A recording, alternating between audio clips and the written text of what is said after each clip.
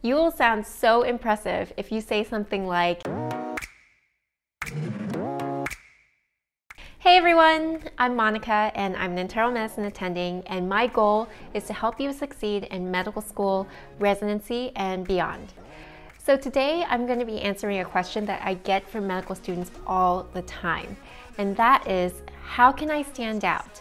How can I go the extra mile? So I'm going to go over a bunch of tips on how to wow your attending. And I'm going to focus specifically on your internal medicine rotation. And by the way, no matter what specialty you're going into, internal medicine is one of your core rotations, so the grade does matter. So without further ado, let's get started. My first tip is to answer the team's clinical questions. So your attending definitely does not know everything. Questions come up on rounds all the time.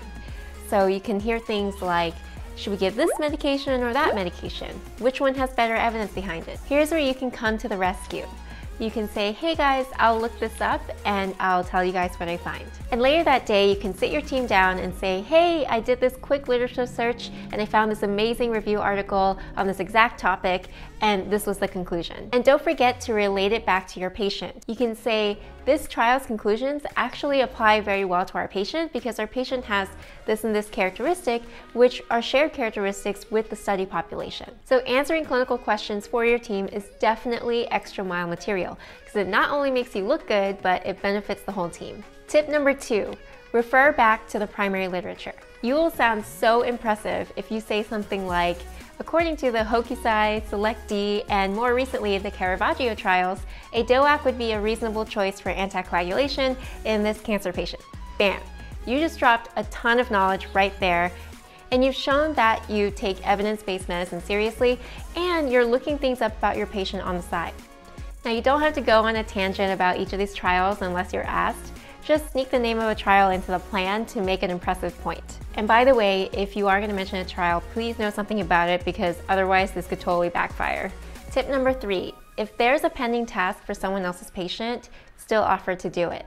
So to this day, I remember when I was a resident, I had this medical student come up to me and say, hey, I got this blood transfusion consent form signed because I noticed that your patient's hemoglobin dropped below 7 today. And it wasn't even her patient.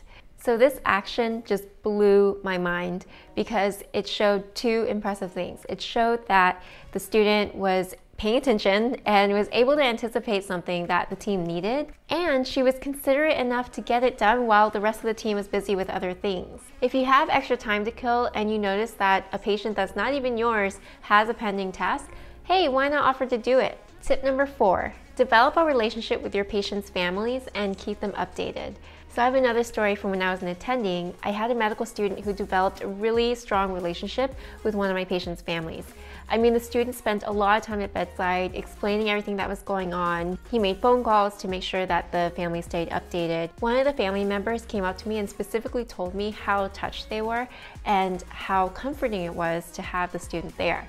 So I actually specifically mentioned this event in the student's evaluation. So please set an example and communicate with your patient's family, and I promise you that will not go unnoticed. So tip number 5, know your patients better than anyone else on the team. So when I was a resident, I was taking care of up to 20 patients, and there was no way I was going to remember every single detail about every patient. As an attending, I'm much faster because I've had some repetition and I know what details are important and what's not. But as a med student, you oftentimes don't know what's important. So looking at a patient's chart is information overload. There are all these notes, labs, imaging, and procedures, and it can really be overwhelming. But because you don't know what's important, you end up going through the chart really meticulously and you pick up on tiny details, and that can be really helpful for the team on rounds. So if the attending, for example, says something like, oh, hey, does this patient have a history of hypertension? Can you remind me? Or is this high blood pressure something new? And you can be like, oh, actually, yeah, the patient does have a history of hypertension and he's on amlodipine for it at home. Tip number 6, seek feedback and incorporate it. So about halfway through your time with an attending, take a moment to pull the attending aside during lunchtime or some other downtime in the afternoon and ask for some feedback.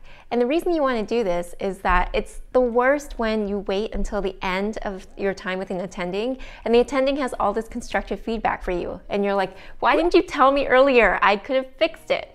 So don't let that happen. Some attendings might not be that detail-oriented, so instead of asking something like, hey, how am I doing? You can ask for specifics, like how are my presentations and how are my notes? So if your attending pinpoints some areas of improvement, you can specifically focus on that so that your attending can notice that improvement over the rest of the time. Now, time for a couple of bonus tips that really should go without saying, but you'd be surprised. So number one, always be a positive person. So you'll hear your residents maybe complain about the work that they're doing or groan every time an admission comes in, but you can set the example. You can be cheerful and excited to learn. I specifically point out a positive attitude when I'm writing my evaluations. One more thing, please be respectful to your team. Your attending is going to ask your resident how you're doing because your resident spends a lot more time with you than your attending does. So you're going to want them to have good things to say about you. And that's that. If these tips were helpful, please check out my other videos on how to succeed in medical school. And feel free to leave feedback and requests for content in the comments. Thank you again, and see you next time.